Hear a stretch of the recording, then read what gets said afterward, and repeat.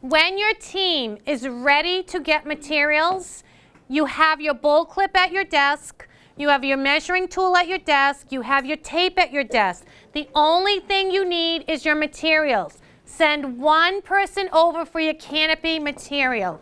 One person. Okay, now let's fold. Just fold it like a blanket.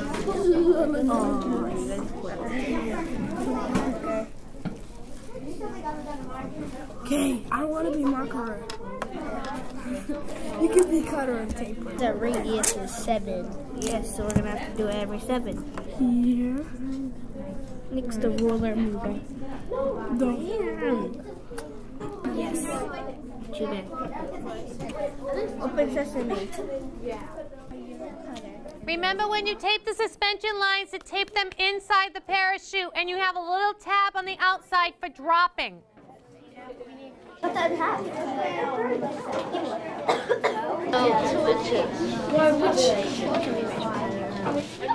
Open your book to the Create page, please. Parachute's down.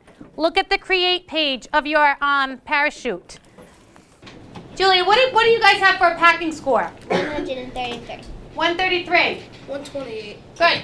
145. 136. 105. 105? 100? Very good. We're all mission ready. Now look on your sheet. What comes next?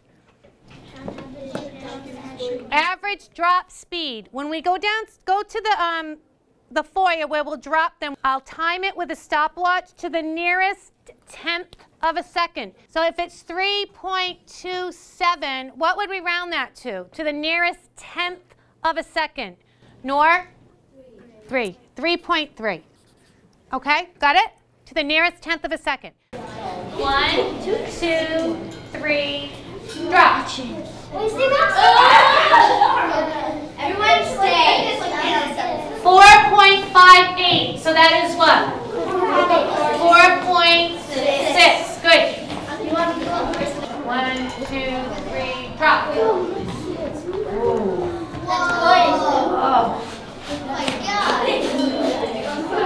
6.15. Ready? 1, 2, 3, drop. 2.81. Thomas, what do you think the problem is? To be suspected. The canopy is too small. Canopy might be too small. Okay. All right, let's take all this data back into the classroom. Now that you have your 3 pieces of data, what you want to do is add them together, divide by 3 to get the mean to the nearest 10th. Okay, did you get an average? Yeah, that's it. That's the mean? Okay, so now 15 divided by that. How do you do that? I'm going to give you a calculator. Yeah, then you gotta round it to the nearest 10. Nearest 10. 2.5862068. We're not going to fit that in that little box. Oh my gosh. Nearest 10th. Round it to the nearest 10th. Alright, it's 2.6. Yep, you got it. Time was stalling. Okay, you all found the mean. So now you take 15 and you divide 15 by the mean. Well, that's a little tricky for you because you're not there yet mathematically. That's why you have a calculator. Before you improve, let's share our data with one another. Did all of the parachutes fall the same way? No. Were some slower than others? Let's think about why. Let's try to think about why before you start to improve your parachute design. Okay? So I want you to look at your data, and this is the 2 things I want you to think about. Number 1, what is the average drop speed? So let's talk about the average drop speed. Does everybody understand what that actually means? How about this? Anybody understand what that means? Julia. I think that's just telling you for how many feet you went per second. Yes. How many feet in every second? Number 2, the canopy diameter. If my radius was 7, what was my diameter? Doa? 14. 14. And number 3, what was your team's suspension line length? I want to know this, the suspension line length. Got that? 3 things. Average drop speed, diameter of your canopy, and suspension line length. I'll give you 10 seconds to talk to your team and pick one person to share out with me. Team 1, average drop speed. 2.7. 2.7. Ooh, is that good? Look at this. I thought that was good. That's better than that. What was your canopy diameter? 14. 14 inches. And your suspension line length? 21. All right, I want you to look at this. Can everybody see the data? Yeah. All right, look at it for 1 minute. And I want you to talk about, with your team, is there any connection or correlation between these 2 things and this? So look at it for a minute and then have a conversation at your group. Do you think there's any connection between them? Yeah. So these were the slow. Would we agree that these 2 were the faster ones? That they need the most improvement? Okay, how can we compare these to the other ones? Anything you noticed? Nor. I noticed that the people who had shorter suspension lines and bigger canopies had lower average drop speed. Okay, my friends, right now you're working on an improved design. Here's what you need to do. Turn to your page that says improve. You guys have to discuss and agree on how you will improve your parachute. Will you change suspension line length? Will you change diameter? What will you do? How will you attack this? Think about the things we just noticed. Talk to your team.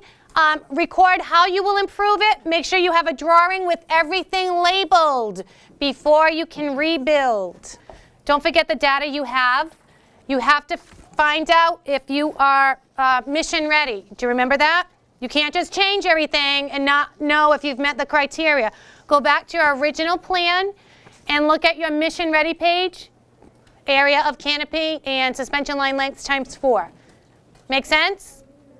Once you are absolutely sure that you're ready to build it, you may get materials and start building again. That's how big the radius is going to be.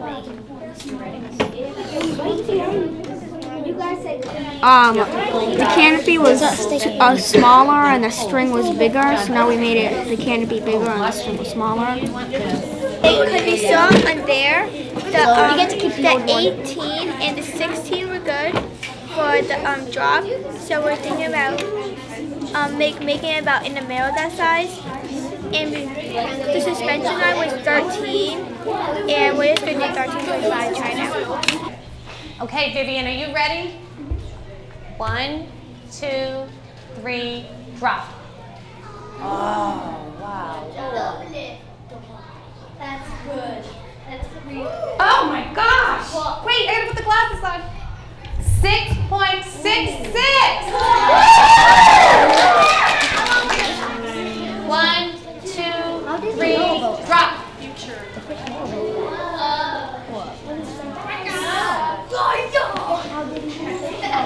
6.22!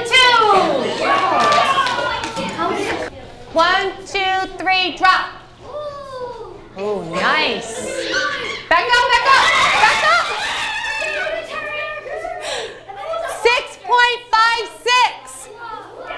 Rounded to 6.6. These are awesome. All right, let's see if we did improve. If we did, in fact, improve. All pencils down, all calculators down, all eyes up here.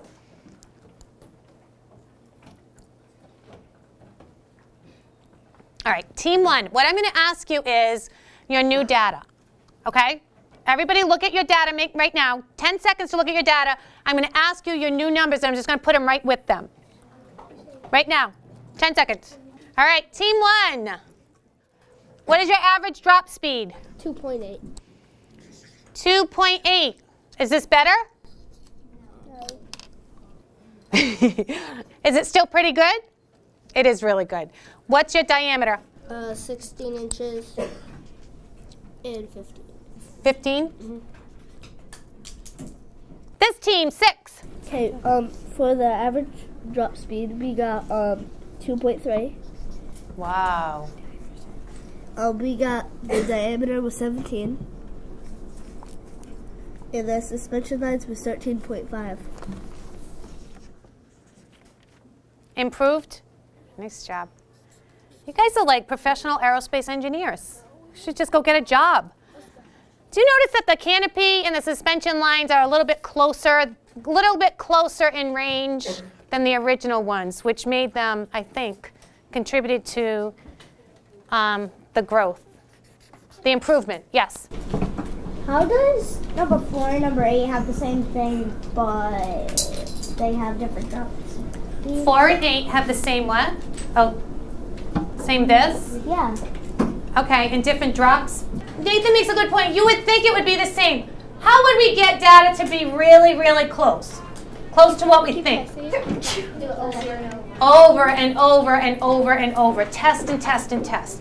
So, round of applause for everyone. You did a fantastic job, aerospace engineers. The one thing about measuring, I think it's important for kids to measure a lot.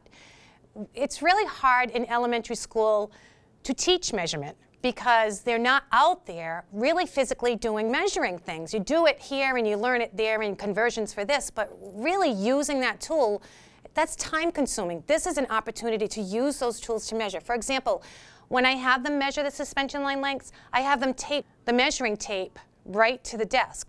Tape it on, one person hold it, actually start at the 0 point, not at the 1, you know, those things that it's hard for elementary kids to really get a handle on.